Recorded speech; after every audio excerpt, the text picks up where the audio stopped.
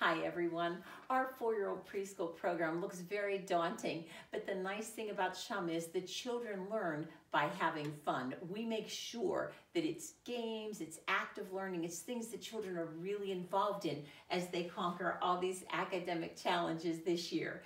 This year you can expect your child to learn all about the capital and lowercase letters, the sounds they make, and also how to write those letters. We'll practice writing the letters throughout the year.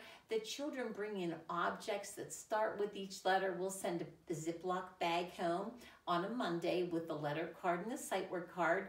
And on Wednesday, your child is supposed to bring back the bag with 3 objects, 3 concrete objects, not pictures, 3 objects that start with the letter of the week. So if the letter is D, they might want to bring a dog, a donut, and a dinosaur in their Ziploc bag. And then we sit around the carpet and each child shows their objects that start with D, so that by the end, after all the children have shown their objects, it's pretty concrete in the children's mind. D says D, like dinosaur, dog, and donut, and they recognize the capital and lowercase d. We might play a game where they toss a bean bag at the lowercase d, or they bowl to knock over pins, and then they have to identify the letter on the pins that they knocked over. We make sure that the skills that we teach are constantly reinforced, but they're reinforced in an active and fun way.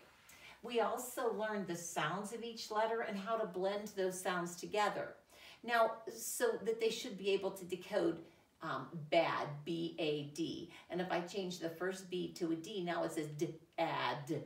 Talk slow motion, dad. Now speed it up, dad. Dad?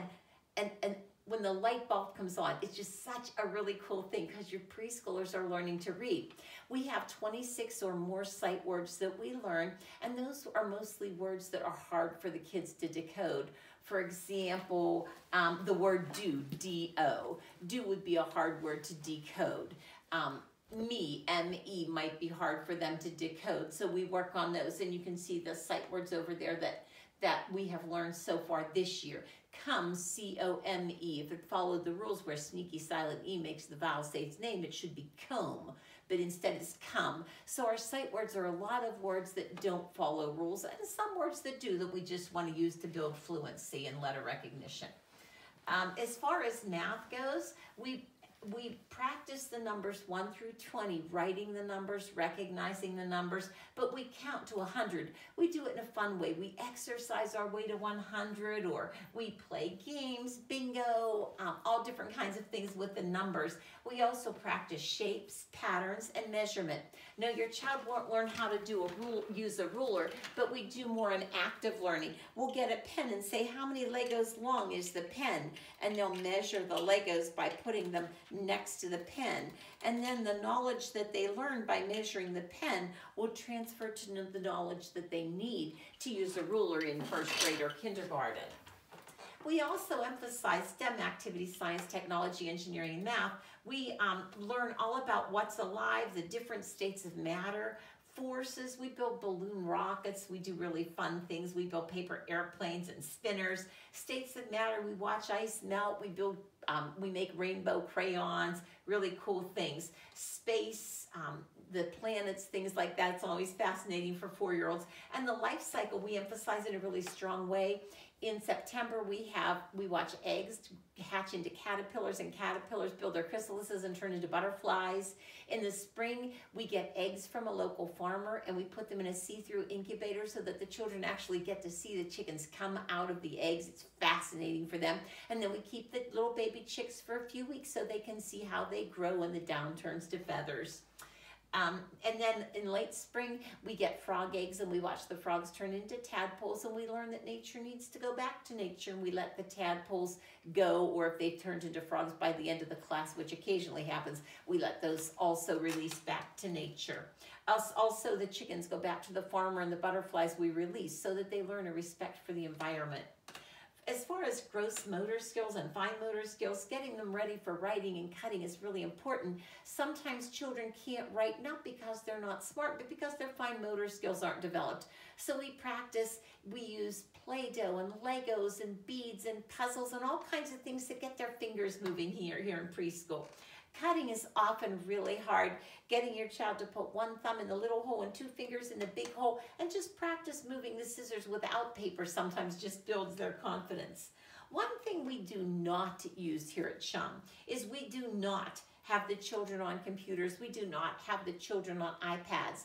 We feel that an important part of preschool is the socialization, playing games with other children, learning to take turns, learning how to lose graciously, learning how to win graciously, learning how to notice the kid that's all by himself and doesn't seem to have friends, and inviting him to play with you, or always saying yes when somebody says, can I play? There's always room for one more friend we learn at Chum. So again, we don't use computers. We feel that's something they do enough of at your house, and so here we want it to be something special and a more active learning. We hope that you find your experience at Chum to be really rewarding. We've had many valedictorians come from Chum, and we're very proud of that fact, the successful young people that have started their academic careers here at Chum. So we hope your child enjoys the year. We feel that he'll learn a lot. Thanks so much. Video news. Oh, video news. We have one more way to share news. The kids can verbally share news, or they can also, if you want, take a short video of them doing some special activity. For example, some of the children may never have seen karate, and if your child takes karate lessons, that's cool. One little girl brought a picture of her cows, a video of her cows in. One little girl was taking swimming lessons. We saw a picture of her swimming lessons. One little boy was into bugs, and we looked at his bug collection on video. So very cool things can be shared on video. We're proud and happy to watch your child's video. Just send it to Mrs. Sproul's text address, right?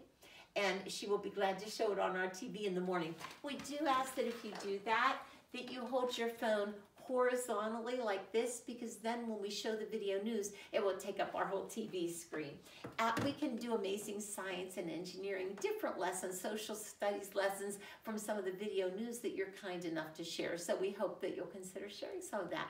We'll look forward to having your child at Chum, and we think it's going to be a wonderful and successful year where we tailor the learning to each individual child, and we make sure that every child succeeds. Thanks so much.